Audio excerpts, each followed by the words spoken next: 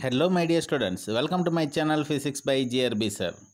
In this video, let us discuss the properties of conductor at electrostatic equilibrium.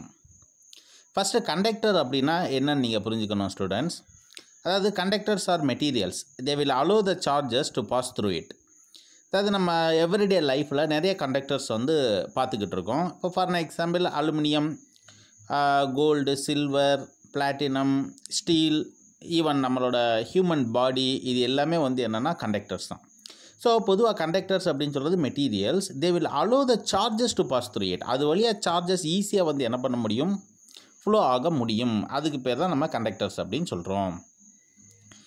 இந்த conductors எப்படி electrostatic ஈக்குலிபிரியத்துக்கு வரும் அப்படின்னு சொல்கிறத நம்ம பார்ப்போம். ஃபஸ்ட்டு இந்த எலக்ட்ரோஸ்டாட்டிக் ஈக்குலிபிரியம் என்னன்னு சார் சொல்கிறேன், கவனமாக கேளுங்க ஸ்டூடெண்ட்ஸ். ஒரு கண்டக்டர் நீங்கள் எடுத்துக்கிட்டிங்கன்னு வச்சுக்கிறோமே, the conductor will have large number of free electrons. அது என்ன சார் ஃப்ரீ எலக்ட்ரான்ஸ்? பொதுவாக ஸ்டூடெண்ட்ஸ் எந்த ஒரு கண்டக்டர் நீங்கள் எந்த ஒரு மெட்டீரியல் நம்ம யூனிவர்ஸில் எடுத்துக்கிட்டாலும் so they are made up of atoms. So ஆட்டத்தில் வந்து சென்ட்ரலில் நியூக்ளியஸ் இருக்கும். Electrons R revolving around the nucleus in various orbit. Right. Suppose அந்த ஆர்பிட்டை விட்டு ஒரு எலக்ட்ரான் வெளியில் வந்துருச்சு, அதாவது அந்த எலக்ட்ரானுக்கும் இப்போ அந்த ஆட்டத்துக்கும் சம்மந்தம் கிடையாது. அப்படிப்பட்ட எலக்ட்ரானுக்கு பேர் தான் ஃப்ரீ எலக்ட்ரான்ஸ் அப்படின்னு சொல்கிறோம். So these free electrons R not bound with the atom. Right. So கண்டக்டரில் இந்த ஃப்ரீ எலக்ட்ரான்ஸ் வந்து ஃப்ரீயாக வந்து எந்த ஒரு டைரெக்ஷன்லையும் அதால் என்ன பண்ண முடியும், மூவ் பண்ண முடியும். இப்போ இந்த சர்ஃபேஸில் பார்த்தோன்னு வச்சுக்கிறோமே, ஃப்ரீ எலக்ட்ரான் வந்து ரேண்டமாக மூவ் ஆகிட்டே இருக்கும் இன் options of the electric field. அதாவது அந்த கண்டக்டரை நம்ம எலக்ட்ரிக் ஃபீல்டுக்குள்ளே வைக்கலை அப்படின்னா அந்த ஃப்ரீ எலக்ட்ரான்ஸ் வந்து ரேண்டமாக என்னாகும் ஸ்டூடெண்ட்ஸ், மூவ் ஆகிட்டே இருக்கும். சார் இந்த மாதிரி ரேண்டமாக மூவ் ஆகிறப்ப அந்த நெட் மோஷன் என்ன ஆகிடும் அப்படின்னா ஜீரோ ஆகிடும். அதாவது இப்போ ஒரு எக்ஸாம்பிளுக்கு ஒரு எலக்ட்ரான் எக்ஸ் டைரெக்ஷனில், இது வந்து எக்ஸ் டைரெக்ஷன் அப்படின்னு வச்சுக்கிறோமே, இது வந்து ஒய் டைரெக்ஷன் அப்படின்னு வச்சுக்கிறோம். ஃபார் எக்ஸாம்பிள் ஒரு எலக்ட்ரான் வந்து இந்த டைரெக்ஷனில் ஒரு 10 மீட்டர் பெர் செகண்ட் ஒரு வெலாசிட்டியில் வந்து மூவ் ஆகுது ஸ்டூடெண்ட்ஸ். ரைட். இன்னொரு எலக்ட்ரான் ஆப்போசிட் டைரெக்ஷனில் ஒரு 10 மீட்டர் பெர் செகண்ட் வெலாசிட்டியில் மூவ் ஆகுதுன்னு வச்சுக்கிறோமே. அப்போ நெட் வெலாசிட்டி கண்டுபிடிக்கிறப்ப நமக்கு என்ன கிடச்சிரும், ஜீரோ கிடச்சிரும். ஏன்னா இது வந்து பாசிட்டிவ் எக்ஸ் டைரெக்ஷன், இது வந்து நெகட்டிவ் எக்ஸ் டைரெக்ஷன். அப்போ net velocity of the two electron is zero. So net motion zero ஆகிறப்ப net current என்ன ஆகிடும், ஜீரோ ஆகிடும். அதனால தான் இப்போ நம்ம வீட்டில் வந்து ஒரு ஸ்டீலோ ஒரு அலுமினியமோ ஏதோ ஒரு கண்டக்டர் இருக்குது, அதை நம்ம டச் பண்ணுறப்ப நமக்கு வந்து எலக்ட்ரிக்கல் ஷாக் அடிக்காது. அதுக்கு மெயினான காரணம் என்ன, the net motion of the free electrons of the conductor is zero. Therefore the net current of the conductor is zero. It is all happening in options of the electric field. இப்போ இந்த சிச்சுவேஷனை தான் students நம்ம என்ன பண்ணுறோம், என்ன சொல்கிறோம் அப்படின்னா electrostatic ஈக்குலிபிரியத்தில் இந்த கண்டக்டர் இருக்குது அப்படின்னு சொல்கிறோம். ஓகே ஸ்டூடெண்ட்ஸ், இந்த எலக்ட்ரோஸ்டாட்டிக் ஈக்குலிபிரியத்தில் இருக்கக்கூடிய கண்டக்டர்ஸோட ப்ராப்பர்ட்டிஸ் அதை பற்றி இப்போ நம்ம டிஸ்கஸ் பண்ணுவோம். First property, the electric field is zero everywhere inside the conductor. This is true regardless of whether the conductor is solid R hollow. Hollow அப்படின்னு சொல்கிறது உள்ள கூடு மாதிரி இருக்கும், சாலிட் அப்படின்னு சொல்கிறது ஃபுல்லாக மெட்டீரியல் கவர் ஆகிருக்கும். ரைட் ஸ்டூடெண்ட்ஸ், கண்டக்டர் எப்படினாலும் இருக்கலாம். அதை தூக்கி நம்ம எலக்ட்ரிக் ஃபீல்டுக்குள்ளே வைக்கிறப்ப inside of the conductor the electric field will become zero. இது வந்து நம்ம ப்ரீவியஸ் வீடியோவில் டிஸ்கஸ் பண்ணியிருக்கோம். இப்போ நம்ம ஒரு ப்ராப்பர்ட்டியாக இதை பார்த்துக்கிட்டு இருக்கோம். இந்த ஃபிகரில் பாருங்கள் ஸ்டூடெண்ட்ஸ், இந்த இ வெக்டார் அப்படின்னு சொல்கிறது தான் வந்து எக்ஸ்டர்னல் எலக்ட்ரிக் ஃபீல்டு. இதோட டைரக்ஷனை பார்த்தீங்கன்னா உங்களுக்கு தெரியும், ரேடியலி அவுட்வர்டாக இருக்குது. அப்போ கண்டிப்பாக these electric fields R produced by the positive charges. அப்போ அது கண்டிப்பாக வந்து towards it will move towards the negative charges. Right. So in this electric field a conductor is placed. கண்டக்டரை நம்ம வைக்கிறோம். பொதுவாக கண்டக்டரில் வந்து ஆல்ரெடி சார் உங்களுக்கு சொல்லியிருக்கேன், there will be a large number of free electrons and they will be moving randomly in options of the electric field. Electric field இல்லாத டயத்தில் ரேண்டமாக மூவ் ஆகிட்டு இருக்கும். இப்போ நம்ம ஒரு எக்ஸ்டர்னல் எலக்ட்ரிக் ஃபீல்டு இதுக்கு கொடுத்துருக்கோம். அதனால் இந்த ஃப்ரீ எலக்ட்ரான்ஸ் எல்லாம் என்ன ஆகும் அப்படின்னா ஒரு சைடாக ஒதுங்கிடும் ஸ்டூடெண்ட்ஸ். ஏன் ஒதுங்குதுன்னு உங்களுக்கு ரொம்ப நல்லா தெரியும். ஏன்னா இந்த எலக்ட்ரிக் ஃபீல்டை ப்ரொடியூஸ் பண்ணுறது பாசிட்டிவ் சார்ஜஸ். அப்போ கண்டிப்பாக இந்த பாசிட்டிவ் சார்ஜஸுக்கும் இந்த நெகட்டிவ் எலக்ட்ரான்ஸுக்கும் ஒரு ஃபோர்ஸ் ஆஃப் அட்ராக்ஷன் வந்து எல்லா ஃப்ரீ எலக்ட்ரான்ஸையும் ஒரு சைடு ஒதுக்கிடும். அதே மாதிரி இந்த பாசிட்டிவ் சார்ஜஸ் எல்லாம் இன்னொரு சைடு வந்து என்ன ஆகிடும், ஒதுங்கிடும். ஸோ இந்த எக்ஸ்டர்னல் எலக்ட்ரிக் ஃபீல்டு அதோட டைரெக்ஷன் இன்சைட் த கண்டக்டர் பார்த்தீங்கன்னா திஸ் ஒன். இந்த இடத்துல காமிச்சிருக்கு, பார்த்துக்குங்க ஸ்டூடெண்ட்ஸ். ரைட். இப்போ இந்த ஃப்ரீ எலக்ட்ரான்ஸ் எல்லாம் ஒரு சைடு அப்படியே மூவ் ஆகிறதுனால இந்த கண்டக்டருக்குள்ளே இன்டர்னலாக ஒரு எலக்ட்ரிக் ஃபீல்டு ப்ரொடியூஸ் ஆகும் ஸ்டூடெண்ட்ஸ். ஸோ அதோட டைரக்ஷன் பாருங்களேன், இந்த மாதிரி இருக்கும். உங்களுக்கே தெரியும், ஏன்னா பொதுவாக எலக்ட்ரிக் ஃபீல்டோட டைரக்ஷன் பாசிட்டிவ் சார்ஜிலேருந்து நெகட்டிவ் சார்ஜஸை நோக்கி தான் இருக்கும். அப்போ இன்டர்னல் எலக்ட்ரிக் ஃபீல்டோட டைரக்ஷன் வந்து எங்கே இருக்குது? இந்த இடத்துல இருக்குது. Right. So it is the internal electric field direction. So இந்த external electric ஃபீல்டோட டைரக்ஷனும் internal electric ஃபீல்டோட டைரக்ஷனும் equal and ஆப்போசிட்டாக இருக்கிறதுனால இந்த ரெண்டுமே வந்து என்ன ஆகிடும்? நல்லிஃபை ஆகிடும். அதாவது அப்போ inside the conductor the electric field will become 0. இதெல்லாம் நடக்கிறதுக்கு எவ்வளோ நேரம் சார் ஆகும் அப்படின்னா ஜஸ்ட் 10⁻⁻16 செகண்ட் ஸ்டூடெண்ட்ஸ். பாருங்களேன் எவ்வளோ ரேப்பிடாக நடக்குது. So it is the instantaneous process. இந்த 10⁻16 செகண்ட்ஸில் இந்த கண்டக்டர் எலக்ட்ரோஸ்டாட்டிக் ஈக்குலிபிரியத்துக்கு வந்துடும். Now property number 2. There is no net charge inside the conductors. The charges must reside only on the surface of the conductor. ஒரு சூப்பரான ஒரு ப்ராப்பர்ட்டி ஸ்டூடெண்ட்ஸ். இதை வந்து நம்ம காஸ்லாவை யூஸ் பண்ணியே நம்ம வந்து ப்ரூவ் பண்ணிடலாம். ஆல்ரெடி நம்ம இதை டிஸ்கஸ் பண்ணியிருக்கோம். இது அப்படியே ப்ராப்பர்ட்டியாக தான் பார்க்குறோம். அதாவது no net charge inside the conductor. கண்டக்டருக்கு உள்ளே வந்து நெட் சார்ஜ் வந்து கிடையாது. அப்போ சார்ஜே இல்லை அப்படின்னா அந்த இடத்துல கண்டிப்பாக என்ன இருக்காது ஸ்டூடெண்ட்ஸ்? எலக்ட்ரிக் ஃபீல்டு இருக்காது.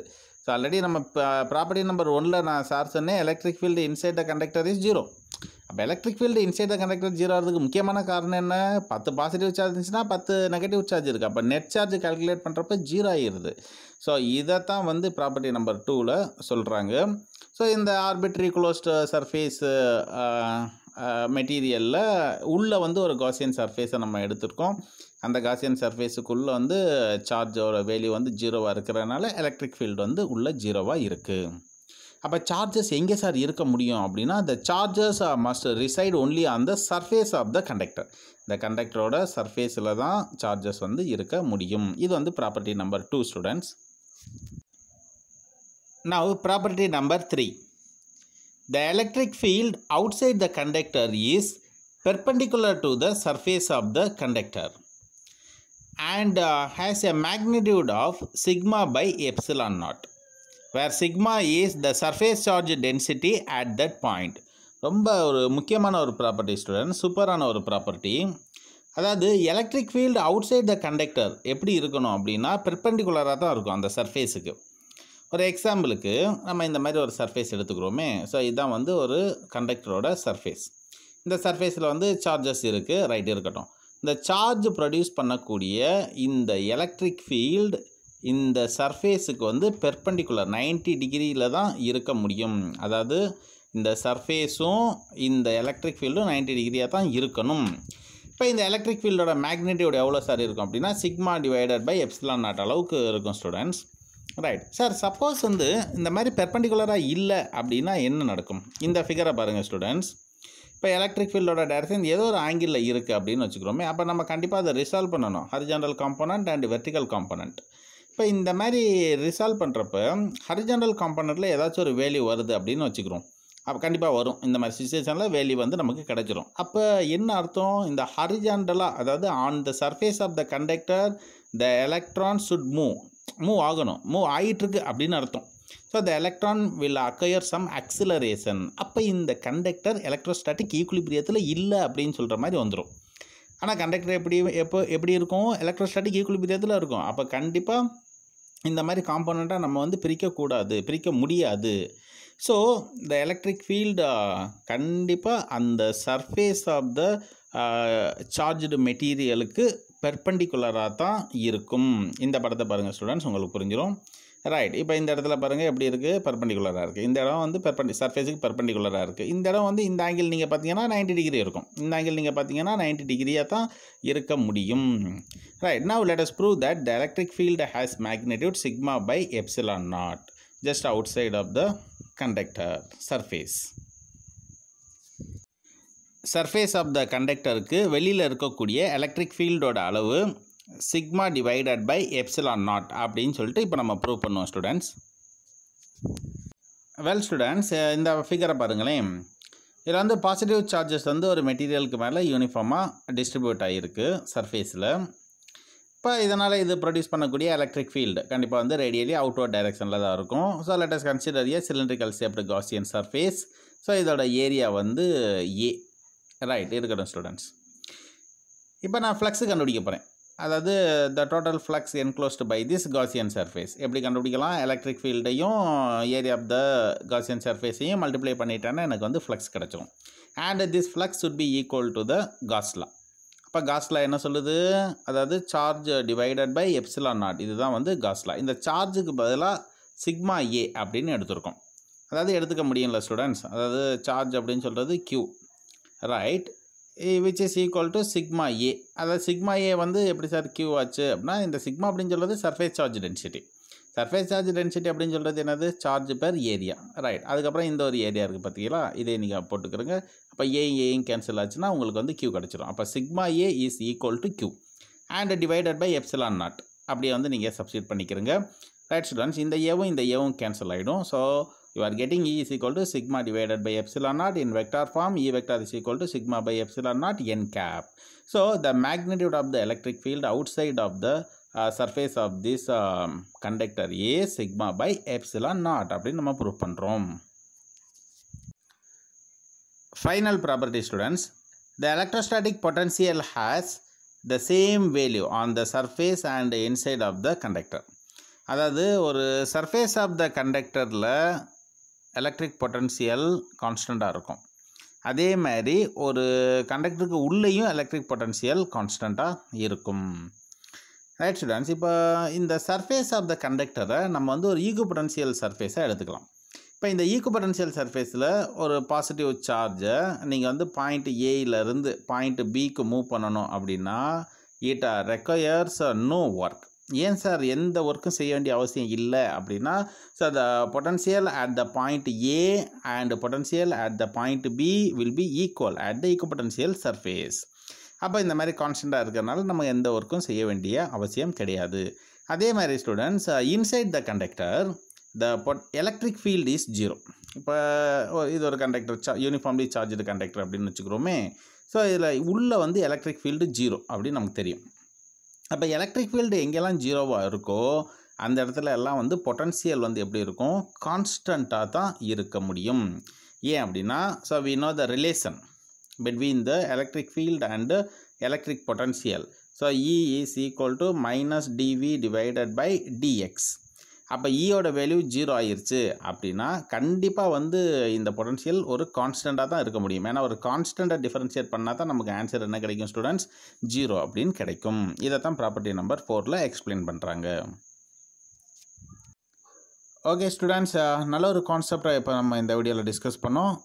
எல்லாருக்கும் புரிஞ்சிருக்கும் அப்படின்னு நினைக்கிறேன். ஏதாச்சும் டவுட்ஸ் இருந்துச்சுன்னா கமெண்ட் பாக்ஸில் போட்டு விடுங்க. சேனலை சப்ஸ்கிரைப் பண்ணாத ஸ்டூடெண்ட்ஸ் சப்ஸ்கிரைப் பண்ணிக்கிறங்க. கூடவே பெல் பண்ணி சேர்த்து கிளிக் பண்ணுங்கள். அப்போ தான் உங்களுக்கு ரெகுலர் நோட்டிஃபிகேஷன் கிடைக்கும். Right students, thank you. Let us meet in next video.